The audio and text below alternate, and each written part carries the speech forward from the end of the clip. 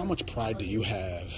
You know, I'm not saying this because it's Black History Month or anything like that, but when you see the excellence that's there, and now getting a chance to, you know, come here. What's your thoughts on that? I love for our team, just like DC in general, is to be known for Black excellence, just like DC in general is known for it. That requires winning on the field, and requires us to continue to build on the positive momentum we have as a business. But I'd say this, like, Eric Bienemy should be a head coach.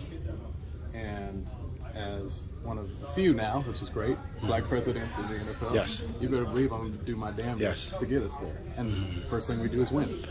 First thing we do is win and support Eric as he helps us win. Right.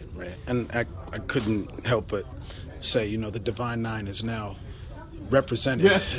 You and Alpha, me and Kappa, and now Q. I mean, you know, just the excellence that was in all the founders. The problem is we got a little imbalance now with Martin and EB both being Qs. I don't know. And Darren Haynes, and there's a whole bunch. And then Boston, there's a lot.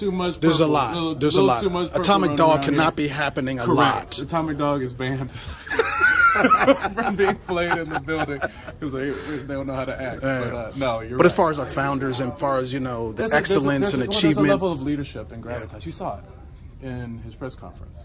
You know, that is rooted in both the process and experience of being a leader in the Divine Nine. That comes across loud and clear.